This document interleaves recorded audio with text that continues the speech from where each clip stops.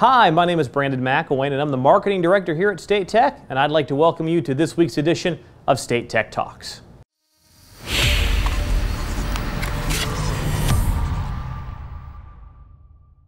The State Tech Board of Regents recently approved the design contract to replace the clubhouse at the Osage County Country Club with a multi-purpose event and entertainment venue. This proposed 31,000 square foot structure will include a wide selection of amenities, including a 50-seat theater, state-of-the-art golf simulators, a sports bar, pro shop, outdoor gaming area, esports gaming zone, duck pin bowling, and a 250-person event center that will overlook a nearby lake. And now it's time for our weekly State Tech Employee Spotlight. This week you get the chance to meet Faith Joyce from the Academic Affairs Department right here at State Tech. Question 1. If you have 30 minutes of free time, how do you pass your time? She said either doing something active outside, or if she has more than 30 minutes, she enjoys cooking or baking. Question 2. If you could be any fictional character, who would you choose? She said Samantha Stevens from Bewitched, the 1960s TV series, because who wouldn't want to be able to clean their entire house with just the twitch of their nose? Question 3. What was the last experience that made you a stronger person? She said losing a sibling. Question 4. If you could meet anybody living or dead, who would you meet? She said her great-grandfather, because he survived the Titanic. Question 5. What would you like to tell yourself at the age of 13? She said enjoy the downtime because there is less and less of it as you get older. That is certainly true. Question 6. What is your favorite thing about working at State Tech? She says hands down all of the people. So thank you so much, Faith, for taking the time to chat with us today. Those were some good answers. Students have had the ability to experiment with a new truck simulator recently. You never know what might show up on campus. Take a look.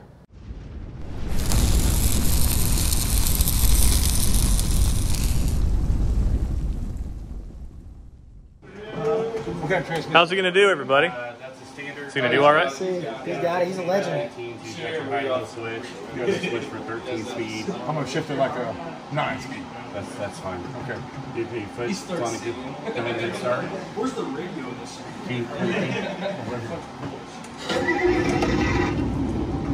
So now, turn the brakes are off. So you're good.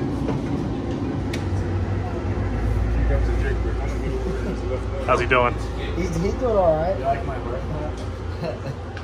Oh. Famous.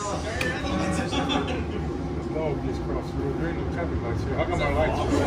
My name's Ryan Zanakis. Getting ready to operate my first semi.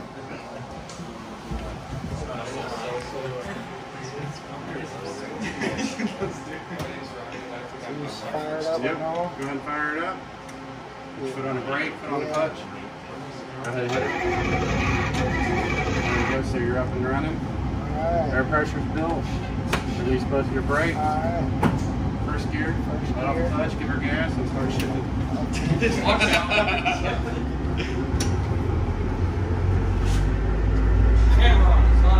Should have gone right. Now you're at a dead end, so now you gotta turn around.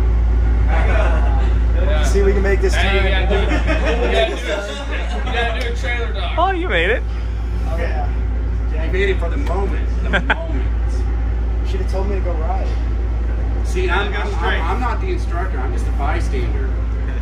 How's he doing? He's doing real good. I'm his biggest fan. Switch it, turn. Down. Yep. 13 speeds.